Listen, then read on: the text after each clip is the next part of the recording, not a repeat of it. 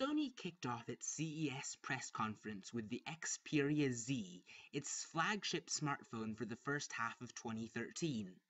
The Xperia Z has an incredible spec list and a charming design to boot.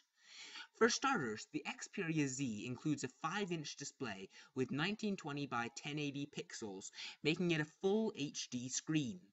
It uses Sony's Bravia Engine 2 imported from its television sets for improved clarity and brightness.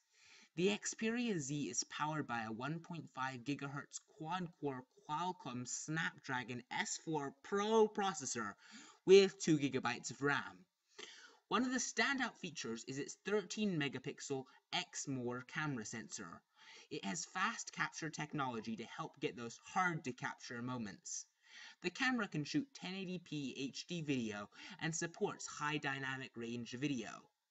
Sony says the Xperia Z has improved power efficiency through the use of something it calls stamina. This feature shuts off select applications whenever the screen is turned off. The apps then supposedly resume instantly when the screen is turned back on. All of these features are built into a device that is water and dust resistant and measures just 7.9mm thick. The Xperia Z will run Android 4.1 Jelly Bean at launch, with an update to Android 4.2 to follow quickly after initial retail availability. Thanks for watching CTN videos. This video is one of many special CES-related announcements, so stay tuned by subscribing. For more on CES, please check out CTN's website at ctntechnews.com.